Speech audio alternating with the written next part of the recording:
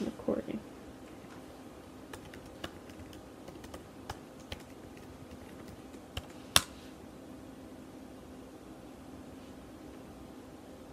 Please make a hybrid between oatmeal cookie and confetti. I think it means confetti cake. Oh, silly Ariel. No. The computer knew what I was talking about. I was talking about these.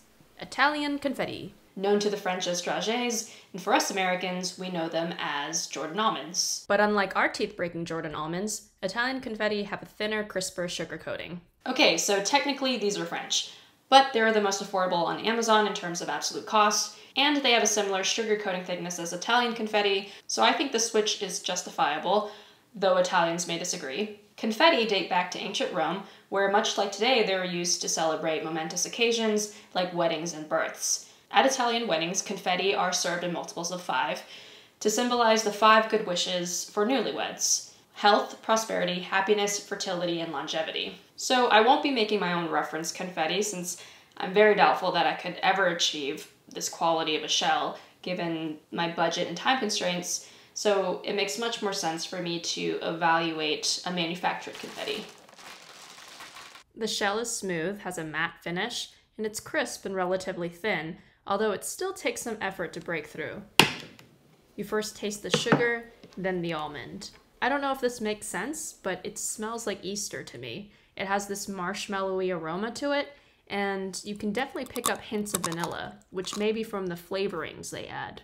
The heat from my hand seems to be melting some of the sugar off the shell. The almond doesn't appear to be toasted, and the candy is sweet, but there's a slight tanniny bitterness from the almond skin. So you may be thinking to yourself, what's there to evaluate? It's an almond that's covered in sugar. And you're not wrong to think that, but behind this seemingly simple confection, there's actually a lot of food science, a lot of engineering, and a lot of time invested. So, how do they surround an almond with a thin, crisp layer of sugar? By using this machine called a panner. So what's essentially happening here is that the operator fills the panner with centers. These are the things that you want to enrobe in a sugar shell. The operator turns the machine on, which causes this large drum to rotate, causing the centers inside the drum to tumble. The operator then adds a charge of sugar syrup to the pan, and because the centers are tumbling against each other and against the sides of the pan, the idea is that each center eventually gets an even coating of syrup. The operator allows the syrup to dry and crystallize on the centers, then repeats this cycle of wetting and drying until they've achieved the desired sugar shell thickness. So obviously this is an oversimplification of the process because there are a lot of variables to consider. For example, the size and shape of the drum, the speed of rotation, the drying temperatures, and the composition and concentration of the sugar syrup, just to name a few. Some actually call sugar panning an art form because of the large number of parameters that influence the panning process. So it's really something to think about the next time you encounter these at a wedding.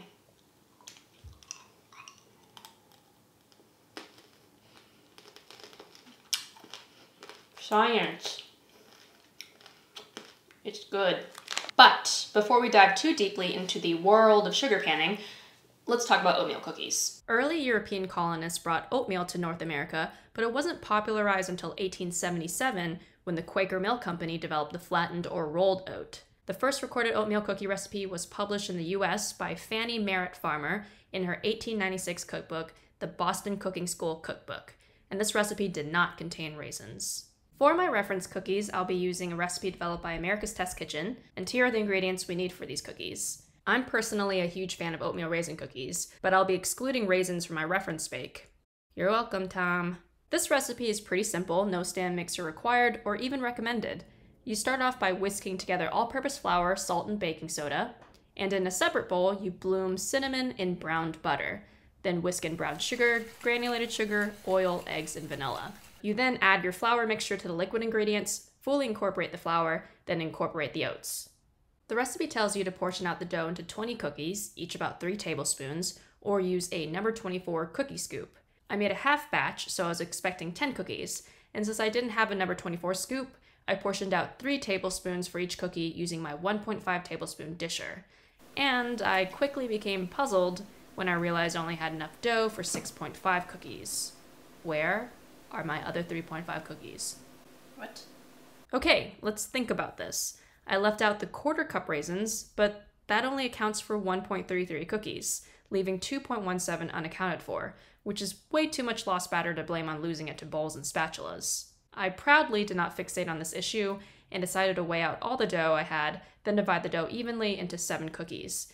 I spaced them out on a parchment-lined baking sheet and smashed them down into 2.5-inch discs, then popped them in a 375-degree oven for 9 minutes. While those were baking off, I revisited the case of the missing cookies. After rereading the recipe carefully, I noticed that they do provide a warning about the omission of raisins, but even more striking of a detail is this line, about 3 tablespoons. So I looked up the capacity of a number 24 cookie scoop and found out that it's actually only 2.625 tablespoons. So there we go. This means that there's 1.24 missing cookies, which seems more reasonable of a yield loss. Once the cookies finished baking and cooled slightly, I transferred them to a cooling rack to cool completely before taste testing them.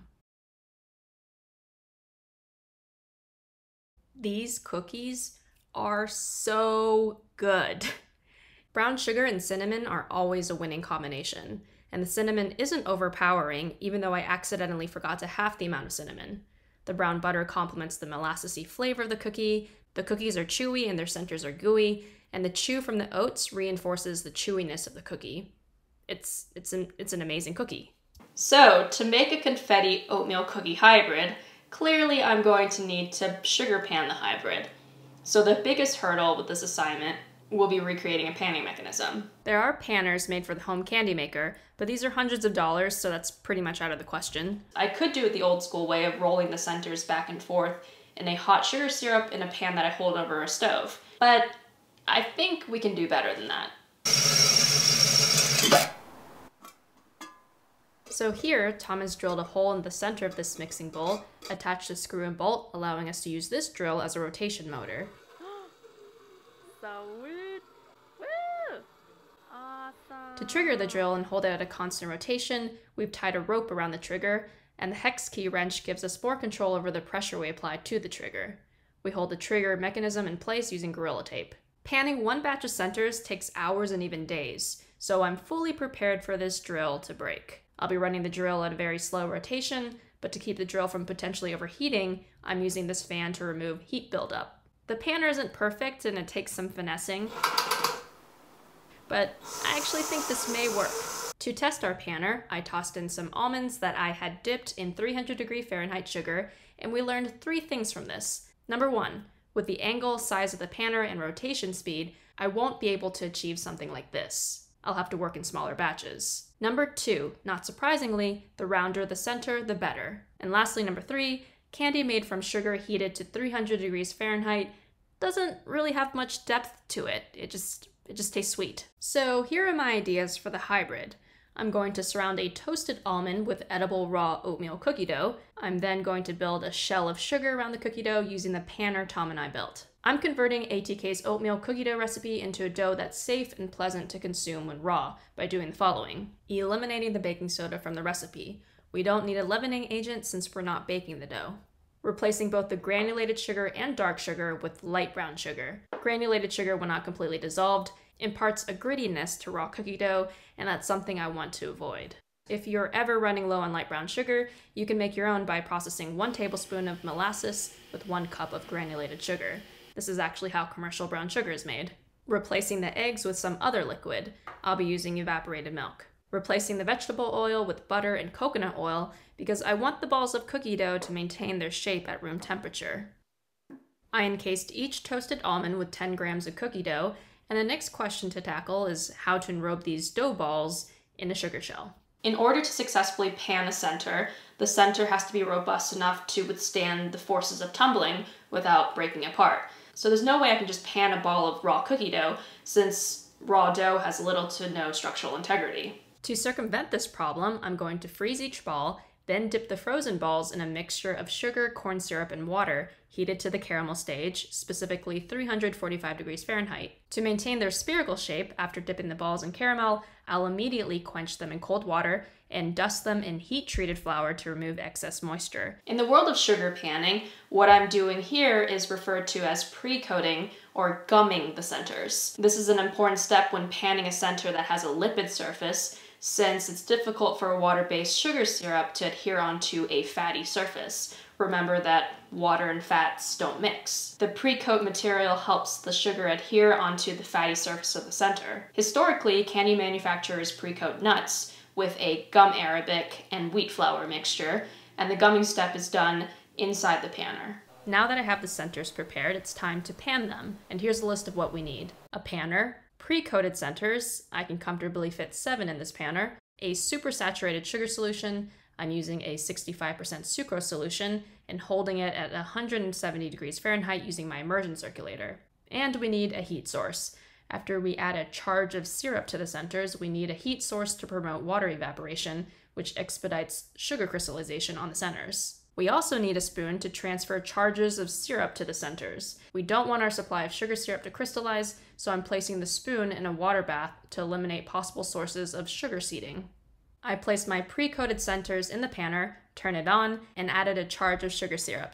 I started off with 1 teaspoon of syrup, and even with this small volume of syrup, the centers clumped, so I was forced to add 1 teaspoon of powdered sugar.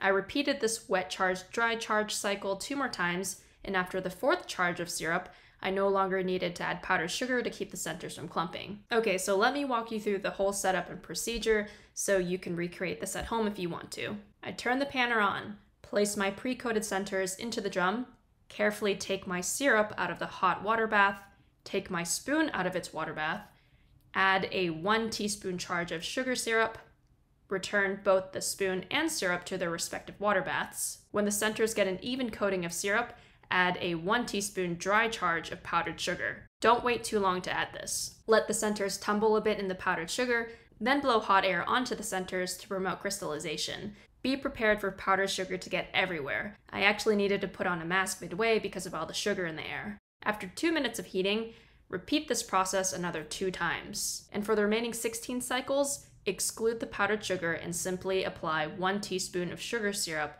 then blast the centers with heat for 2 minutes before repeating. After the 19th layer, add some granulated sugar to the panner, which acts as an abrasive to polish the shell. Let it run for about 10 minutes. After the whole panning process, I stored the panned hybrids in an airtight container with silica packets, and on the day of taste testing, I removed the container from the fridge and allowed everything to come to room temperature, leaving the lid closed to avoid condensation forming on the surface of the panned hybrids. I'm actually really proud of these, and I'm really surprised it actually worked.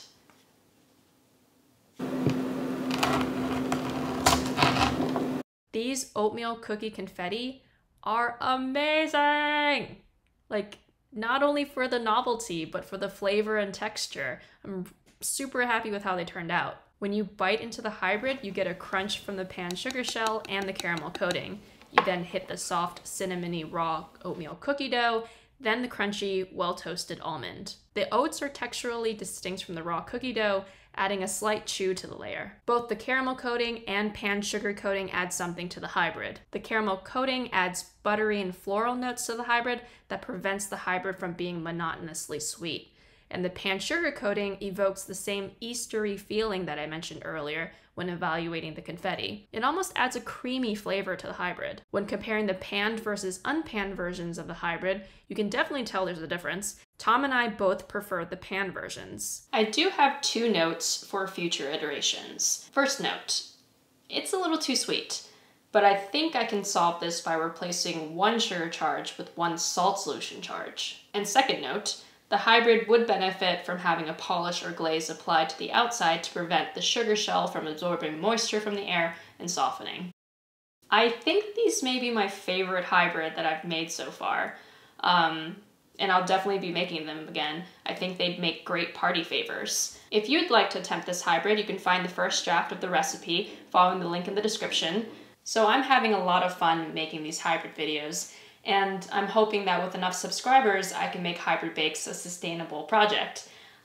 So if you enjoyed the video or learned something new, please consider subscribing, liking, and sharing this video. All right, thanks for watching, guys, and I'll see you next time.